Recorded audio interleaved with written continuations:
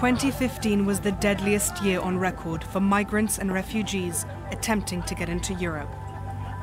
Over 3,700 people died, the majority on sea crossings between Libya and Italy or Turkey and Greece. The following film was first broadcast in 2007, well before today's conflicts in the Middle East. Then, many Europe-bound migrants were using another, less publicized route to a better life.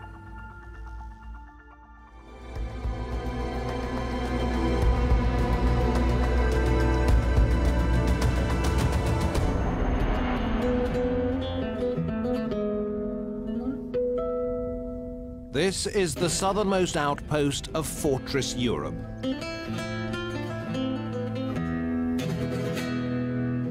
Yet it's on mainland Africa, opposite the Straits of Gibraltar. The Mediterranean enclave of Ceuta is one of the last vestiges of Spanish rule in northern Morocco. It's been European for more than 500 years, and Madrid insists it will never relinquish control.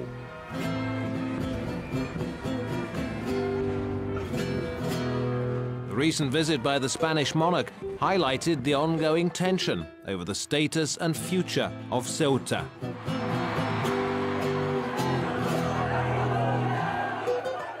Spain has also cordoned it off, prompting comparison with another war in another place. Sí, yo vivía en 20 años en una situación parecida en Alemania del Este.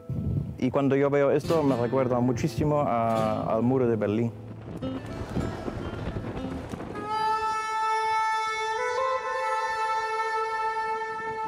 The crossing between Morocco and Spain has become a magnet for tens of thousands of workers and migrants, legal and illegal. For this is the back door into the prosperous European Union and the hope of a better economic future. But within the town of Ceuta is another divide, a social division that is religious and economic, between the wealthy Christian Spaniards and their poorer Muslim compatriots of Moroccan descent.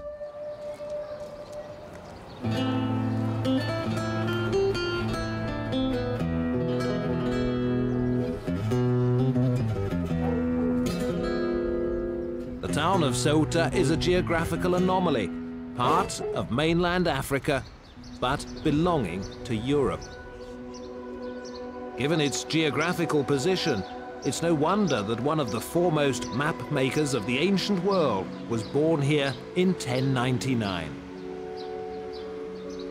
Al-Idrisi's maps helped make possible the great voyages of discovery, which led to colonization and, as in the case of Ceuta, the presence of Europe in Africa.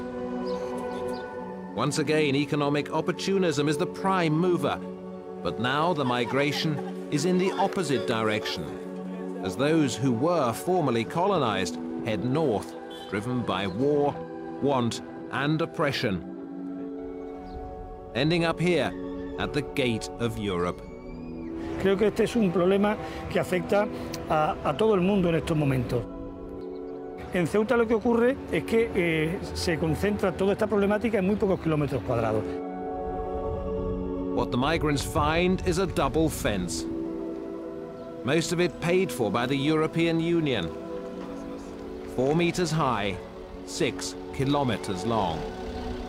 Por lo tanto, la razón de ser de esa verja, que es la única posibilidad que se ha encontrado efectiva de ordenar de algún modo la inmigración ilegal.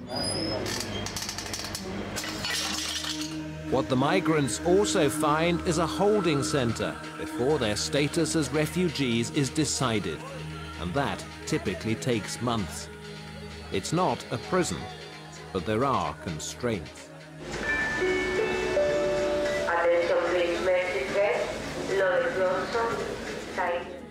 Je m'appelle Karim Karbaj, je suis tunisien, je suis venu ici à Ceuta. Bon, c'était une longue histoire, genre à partir d'Algérie, Maroc, ici. Alors quand j'étais venu ici le premier temps, c'était très difficile, mais malheureusement il y a des policiers qui m'aident ici, il m'a fait carte de raccrocher à Ceuta, cette cité. Mais la situation ici, c'est très difficile parce que le peuple ici, on ne peut pas travailler, on ne peut rien faire. Seulement que dormir et manger et attendre quelque chose de nouvel, de Madrid, l'asile. But those who arrive often come from far further afield, from other continents even. I came here from India, Kashmir, because of economical problem and war in India, you know, and I took 3 months. There are people who are allowed into Ceuta from Africa, and it takes them only a few minutes. Every day, thousands of Moroccans trudge past the deserted guard posts that separate this Spanish enclave from Morocco. The bundles of soap, clothes and oil they carry home for resale in Morocco are not an entirely legal traffic. But the Spanish authorities turn a blind eye, knowing how profitable this trade is to the city. This cross-border trade, though, is at odds with an old relationship built on mistrust and suspicions between Spain and Morocco over Ceuta.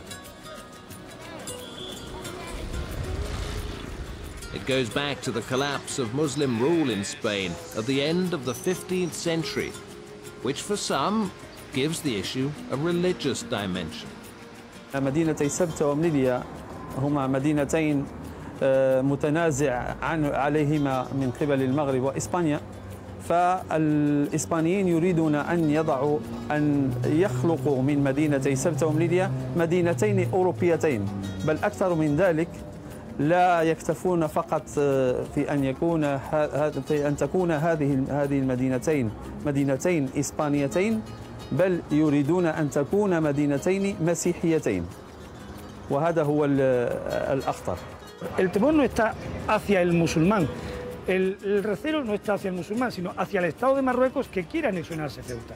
Ahí es donde los ceutíes somos intransigentes. No tanto en cuanto a la fusión de las poblaciones y al entendimiento, que es algo que además en Ceuta, por propias condiciones geográficas, vivimos de una manera muy intensa, sino que hay un temor porque Marruecos reivindica la soberanía sobre Ceuta que nosotros negamos rotunda y categóricamente.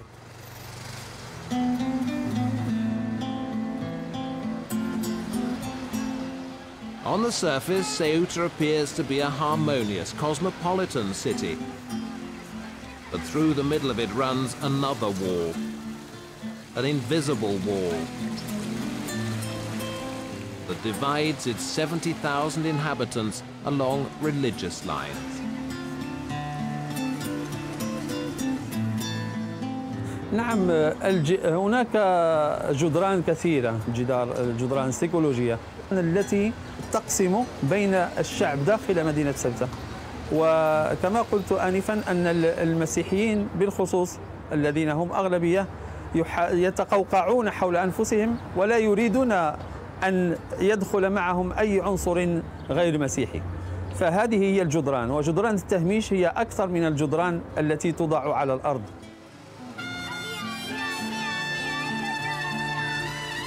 This is the impoverished hillside neighborhood of Príncipe Alfonso, whose disaffected inhabitants cite examples of official neglect, contributing to their poverty and despair. This is where half of Ceuta's Muslims live.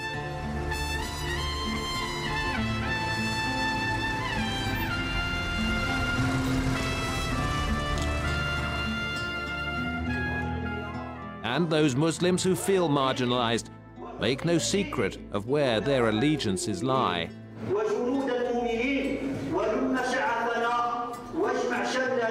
For every Friday they pray for the health and prosperity of the King of Morocco.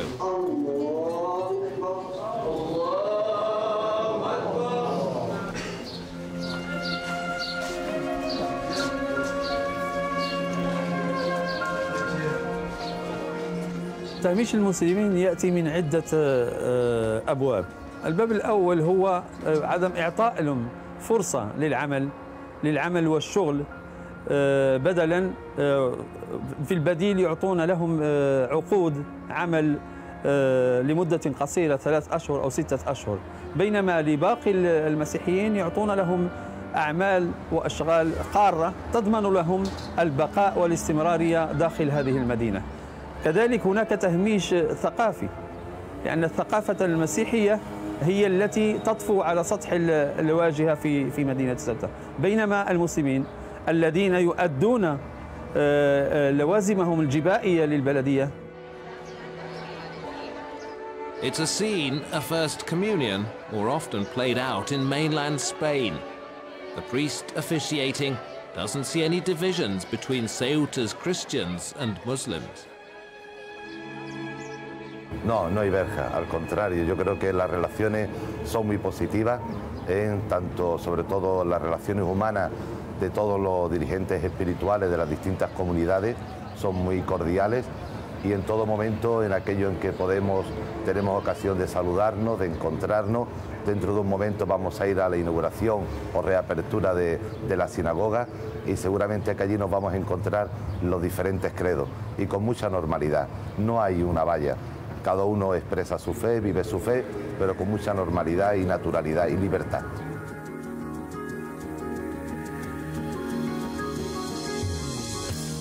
The city of Ceuta is Spain's footprint on the very northern tip of Africa, and for African migrants, the shortest way into Europe. To stop them, Europe has built a double barbed wire fence. It's a modern version of the Great Wall of China, and more recently, the Berlin Wall.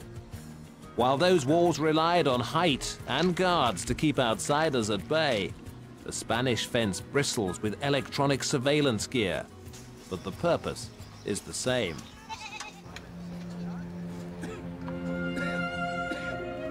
The fence it replaced, much lower, was too easily breached, with the result that, for the truly desperate, Ceuta became a stepping stone into continental Europe.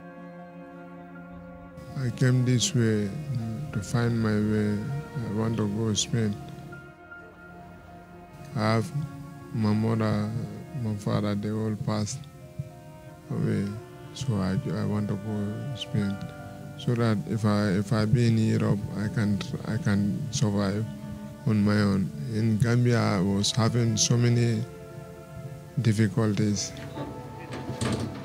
Those who still chance their luck wait in the surrounding forests, but if caught, they're transported back to their countries of origin by the Moroccan authorities. Now, though, there are growing demands for a more constructive approach to bring about a lasting solution to the problem of illegal immigration. Yo creo que la solución está en el entendimiento entre los países de origen. Yo creo que la solución está en que se hagan políticas eficaces en los países de origen, que se le ayude a esos países con ayudas económicas, con la condonación de la deuda externa, el desarrollo de sus propios países, que no tengan que emigrar buscando un trabajo, que tengan seguridad en sus países. فلا بد على الدول الأوروبية المتقدمة والتي كانت في إفريقيا كدول مستعمرة أن ترجع قسطا من تلك الثروات التي أخذتها من البلدان الإفريقية، وتضع لهم برامج للشغل وللعمل وللتقدم.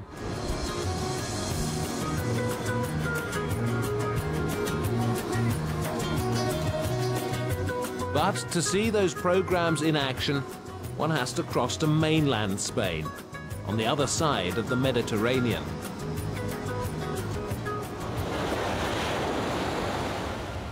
This is the Bay of Cadiz,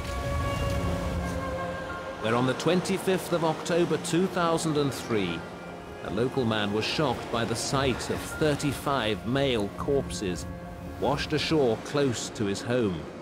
12 of them were from the same Moroccan village.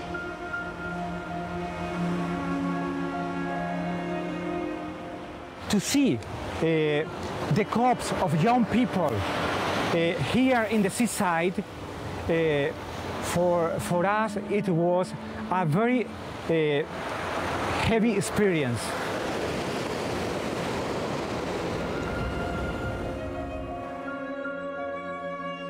When we found the dead people, we take our cars with our own money, and we went to Morocco. We were to find the people from Hansala in Beni Mellal, because Beni Mellal is a place with a high rate of immigration. And we decided to go there and to explain the risks of illegal immigration, averting them that it causes death.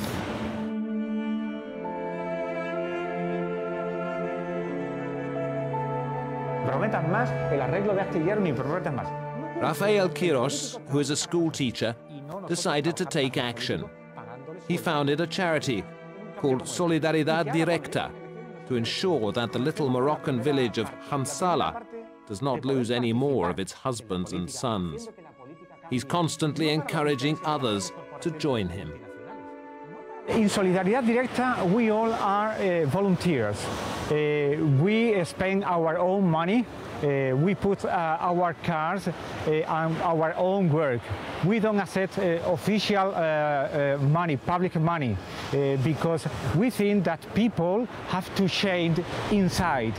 When people change inside, is able to change the world. And the change that Rafael and his charity is aiming to bring about is in the minds of Hansala residents, who still view migration as their only salvation, paying little attention to the well-known perils. Even knowing that cross the Gibraltar, it was very dangerous, and that many of their friends and parents were dead because of that, some of the young people from Hansala wanted to cross Gibraltar again. But what makes the approach of this charity so innovative is not its idealism, but its pragmatism in linking the economic interests of Spanish citizens with the well-being of those in a remote Moroccan village. It costs taxpayers in Spain 2,000 euros every time that a drowned man is sent back in a coffin. So far better to spend that in developing the migrant's place of origin, an adoption of sorts that others can emulate. We wanted to make from Hansala a good place to live, because it is a good place to live. We started building a small clinic, a classroom for the children. We started giving them some grassroots in order to avoid that little children work in the country, because we understood that it's better that little children remain in the school learning. Because if they are working in the country, there is a possibility that they try to emigrate again, because they don't get enough money to live. But if they study, they have a possibility of developing Hansala. This imaginative grassroots initiative is at odds with the fencing and policing approach favored by the European governments of Fortress Europe. Ceuta's barbed wire barrier may, for a time at least, stop the flow. But it does nothing to remove the enduring underlying causes. The frontiers are something artificial. And at the end, it is not going to stop the people. It is not going to stop immigration. It can control illegal immigration, but it is not going to stop it. In order to stop illegal immigration, we have to change our mentality. But the mentality has to change too in Africa. Because in Africa, they have to understand that they have to work protecting their own interests, developing their own economies. What Rafael Quiros urges is a radical shift in our thinking, the realization that walls don't work. sooner or later, defense in Ceuta is going down, sooner or later, because fences can't stop people. From many years ago up to now, people have emigrated, and it's going to happen the same in the future. So fences are not the solution. The solution is to open our heart, because the main fence is placed inside our heart.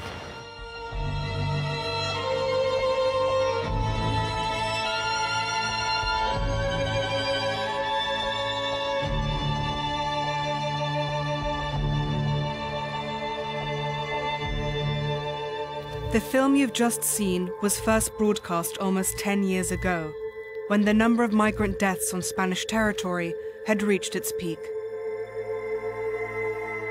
The world's media only started to take notice when the drowned bodies of African migrants began washing ashore on the tourist beaches of the Spanish Canary Islands. Spain's response was to stiffen its border security. But despite all the effort and expense spent on beefing up its borders, migration is on the rise. Migrants hoping to be among the lucky few to reach the other side have often rushed the border fence, as shown in this CCTV footage released by the Spanish government. Sometimes the consequences are tragic. On one occasion in Ceuta in 2014, at least 14 African migrants drowned when trying to swim their way from Morocco to Spain. These pictures show Spanish border guards firing rubber bullets and smoke canisters towards survivors as they swim across the border. Those who made it alive were deported back to Morocco on the other side of the wall. A spokesperson from the Spanish Ministry of Interior said that shots fired weren't aimed at the swimmers and claimed their response was proportional. Today, this is no longer an issue isolated in a faraway Spanish enclave. The number of people hoping to reach Europe has swelled by a huge wave of refugees from wars in Syria, Iraq, and Afghanistan. Thousands of people are testing Europe's borders by the sea, from Libya to Italy and from Turkey to Greece, and then continuing overland to Europe's more affluent countries. These scenes are from Hungary, as refugees attempt to travel west. We are humans. Where the humanity? Where the world to see us? Look, everyone here, they are families. We don't need anything, just to cross. They are not acting as a human. They are just doing like an animal. This is not a human being. See? Go, go, go, go, come on. Trolley, trolley. In response, Europe is building more walls. Today, there are 5 existing fences across the continent, with at least another 6 either in construction or scheduled. Most of these walls separate EU nations from countries outside the Union, but some fences are planned between member states. A move that's against the spirit of the EU, according to the EU's foreign policy chief. Europe was built on the idea that walls have to fall down. Europe was built on the idea of coming together. There are more refugees and migrants traveling around the world, within Africa, within Asia, than those that are coming to Europe. This to say we have, as Europeans, to put things in perspective and to realize that it is not only a European phenomenon, it is a global move. Starting from wars, conflicts, poverty, natural disasters, climate change, it is the world that is going into that direction. People move out of desperation, out of hope, and we have to learn how to manage this. Without a political solution in sight, migrants and refugees remain undeterred, taking on increasingly dangerous routes into Europe. When we were in the boat, in the sea, I was standing on one leg and raising my son on the other one in order to get him up from the water, because the water was still here.